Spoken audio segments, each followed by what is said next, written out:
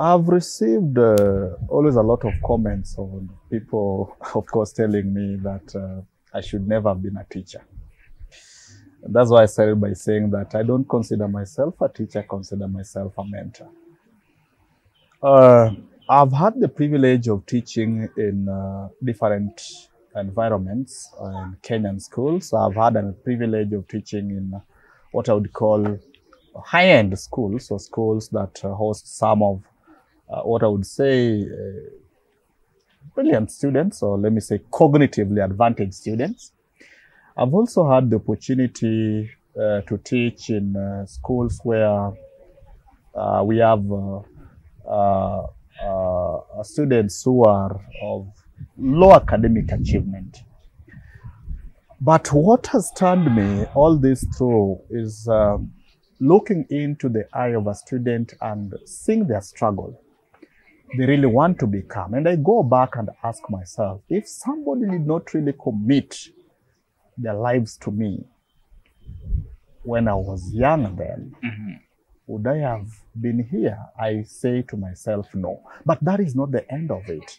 What must be done better? Because the children of today are growing in a different kind of environment. They are not where we were yesterday.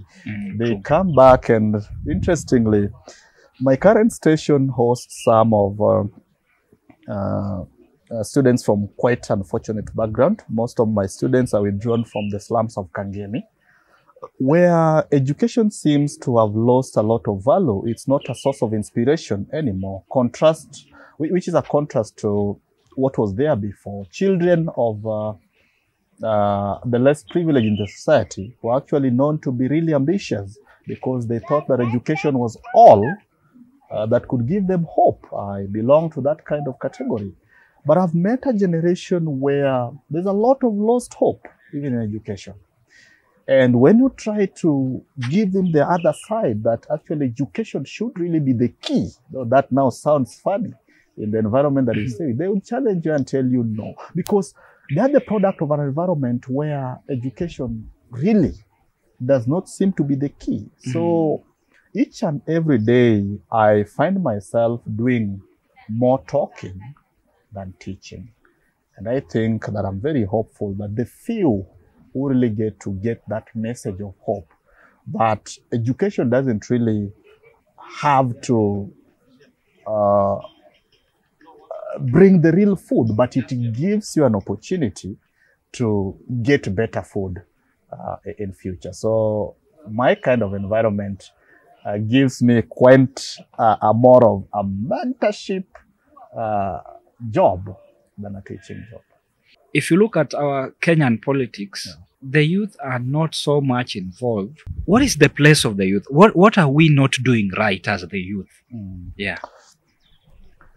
I don't know whether I really want to consider myself or associate myself with the characteristics of youths of my generation, because I think one of the greatest resource that Kenya has is actually its youthful population. We are one of the most youthful countries, I mean, in the whole world. And I think that should come with some kind of, let me say, political advantage, or maybe socio-political advantage. But it's the opposite. We are now facing a situation in which the youths are actually slaves in their own country. What may be clearly, I would call, they are ever seeking for economic salvation. And like religious salvation, so when somebody is seeking for economic salvation, they would go for any preacher of economic salvation that comes around. This is what happens in our political scene, where anybody with economic muscle simply transform into a political giant. Yeah, I don't know whether it is right in the politics of economy, but it has become so easy in Kenya for somebody, for economic power to be transformed in political power, just because we have a huge youthful population that are quite easy to be used. Um, I think there are people who are trying to change this situation. I'm personally a fellow of Emerging Leaders Foundation, a place where I really got an opportunity to learn the other side of being a youth in Kenya. And I think it is time we redirected this energy of the youth in actually community development and organization, where I've seen youth today starting creating spaces in rural areas, in urban areas, trying to change the narrative of youths being used. And I think one clear demonstration of that is what happened during the 2022 general election. I think there's some consciousness that is coming on. The youth are beginning to look at things differently. Mm-hmm. And I think for the very first time in my own locality, I saw a youthful population that were asking questions instead of taking action. They were asking questions before taking actions. And I think that is a bit of a better development in the conscience of our youth. I wish that more and more of it is done so that in future we have youths who will be able to ask you questions before you incite them for violence. Yeah, sure. Do you think the youth that have made it into the leadership,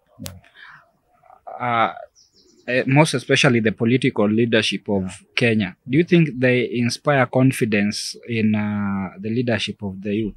I don't really want to blanketly say they don't, but majorly, I don't think they're inspiring confidence in the youth, because it boils back. I think even the youth that get into politics or political leadership in Kenya all come back to what we call economic patronage, where their voices are silenced because there are still things they cannot achieve economically. So they become basically trumpets of parties, trumpets of big political power brokers, and they do not really get to represent the true ambitions of youth in Kenya. They do not challenge the status quo. They join it and flow with it, which is really quite an unfortunate thing.